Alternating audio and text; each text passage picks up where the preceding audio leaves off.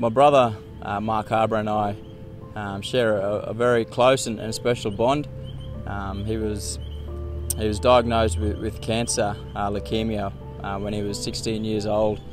He come home one day from school, sort of telling Mum that he had a high temperature, and he just gradually started getting a high fever, high temperature, and then before you know it, he had to be rushed to the Cairns-based hospital, and within a couple of hours he was in intensive care, and no one really knew what was going on. So we knew the next best thing for him to get him better, to get checked up, was to fly to Townsville, where they knew that they could diagnose him properly and start the specialist treatment that he needed. So it wasn't until we got to Townsville. I was 13 years old at the time, in grade 8. It wasn't until then that they found out that he was diagnosed with leukaemia, and his health was just declining from there. So we got the bad news. All the family had to pack up Cairns, head down to Townsville. It was a 4-hour drive. At the time, he couldn't go in a car or an ambulance. So it was a massive effort from the Royal Flying Doctors at the time to fly him down to Townsville to begin his treatment. So so he started chemotherapy. I started a new school, started a new footy club, and the family packed up and moved to Townsville. It was the Leukaemia Foundation who put us up in a little apartment that was close to the hospital, close to the school at the time. And a couple of months into it, his chemotherapy started working. However, he started hemorrhaging in the brain, and then was told that he only had a 40% chance of living. So then immediate action was needed at the time, and we needed to find a donor. He needed a bone marrow transplant to try and get in there and fix him up pretty much. So I was the first cab off the rank. I was his closest brother, and so I got a blood test to try and see if our bloods matched.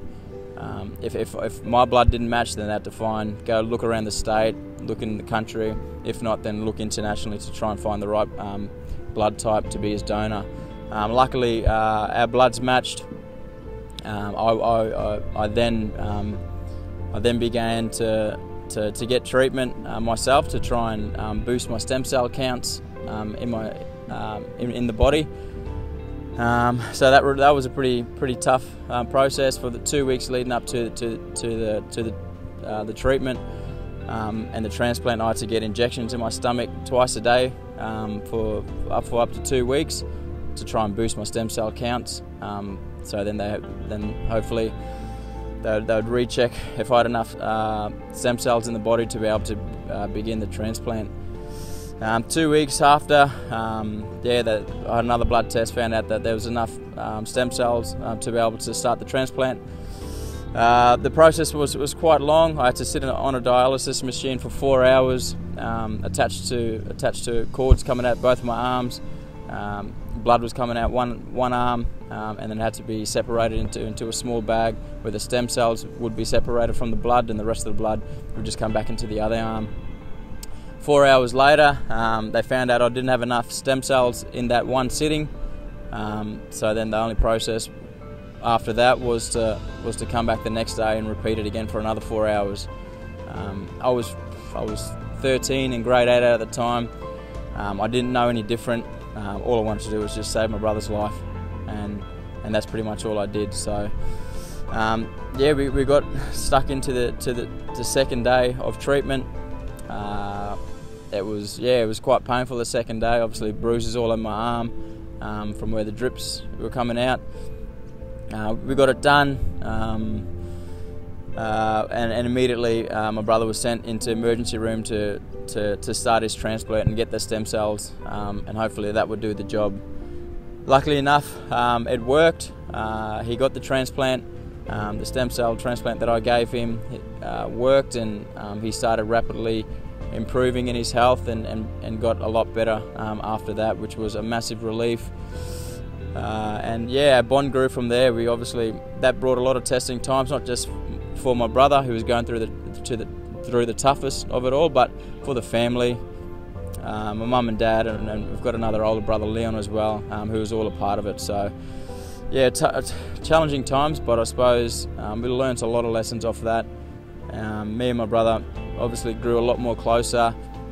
We always shared a little joke where, because we had the stem cell transplant, his blood would then turn into mine, so anytime he bleeds now, he's bleeding my blood, and I think after that we share a little joke where you bleed, like that's my blood you're losing there, mate, so don't try and lose any more. So yeah, it's something that we always can relate back to. That's probably the most challenging time that he's been through, that the family's been through, so we found that any challenges now, we think back to that point where he's hemorrhaging in the brain, where it was close to, I suppose it was close to death, and yeah, if we can get through a challenging period like that, then I'm sure we can get through anything. So that's sort of been our mantra growing up. We learned at a young age to just, if there's something that needs to be done, you just do it. You don't really ask questions. You just go ahead and do it, and you're doing it for the right reasons as well. I had to show a lot of strength at the time, and show that I wasn't scared. I wasn't in the position Marc was in. I'm sure he was really scared about what was going on. He didn't know about it. We didn't really have cancer wasn't an issue in our family, passed down through generations. It wasn't really an issue. It wasn't a problem. So it sort of come out of nowhere, and I always kept thinking that he's the one doing it tough here. I can't feel sorry for myself. I can't. I left school, moved to Townsville. I had to start a new school, a new footy club, meet new mates. But that's just a small part of doing what you need to do to, I suppose, save someone's life. And Marc was the one doing it tough. So I wasn't in the hospital bed. I wasn't sick.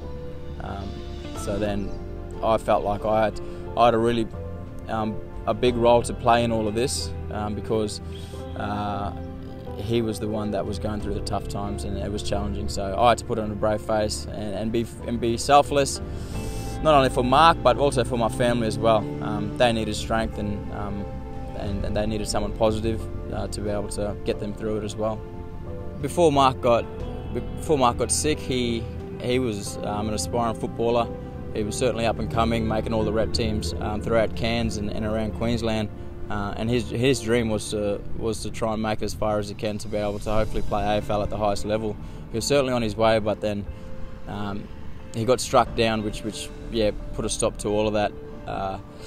He was told after the treatment, and once he got better and everything, that he wasn't allowed to play contact footy for another 2 years after that. So then he thought, once that 2 years was up, he's going to give it a crack and head straight back into footy and play. And I suppose I was really keen to play in his first game back as well. And I still remember that day. He was just 3 years older, so it might have been under 18s, and I was just under 16s at the time. And he played his first game back, and we were playing up in Cairns at the time, and it was pretty awesome. It was a special moment. We all grew up playing footy with our cousins and close friends, and by that stage a lot of cousins had drifted off, and our friends were all over the place, working and just finishing off school. So everyone came back for that game. All the same crew, all the same cousins came back for that one game, so we can all share in that one moment with Marc when his first came back after his cancer. So we got the win. I won't brag, but I got best on that game.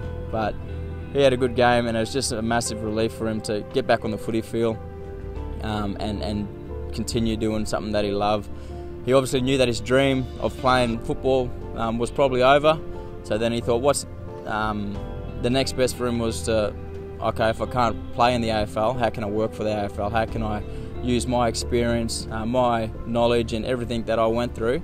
How can I try and help other people to be able to try and create a pathway for them to be able to reach their dreams? So he then started working for AFL Cairns, AFL Cape York, and a stint with AFL Queensland. And I suppose during that time he thought he had a bit of time in the school holidays, so he done a lot of work up throughout Cape York.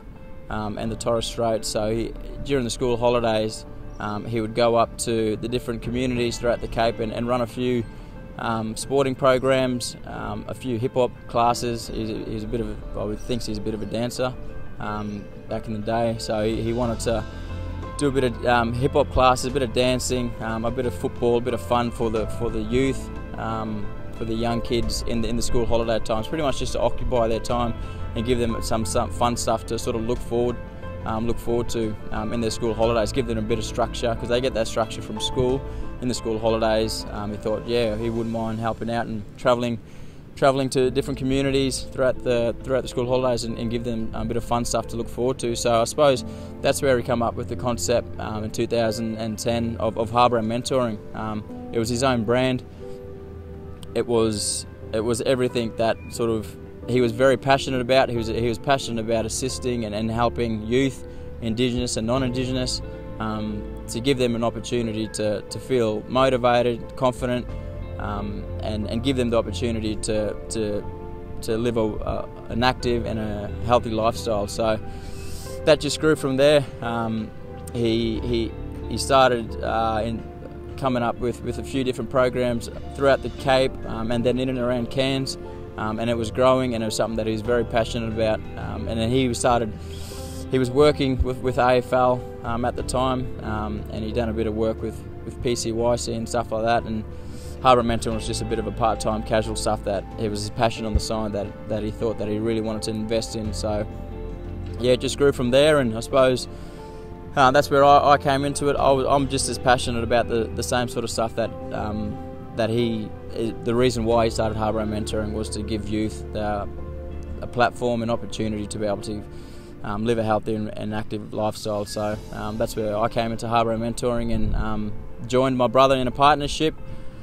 And yeah, we started developing programs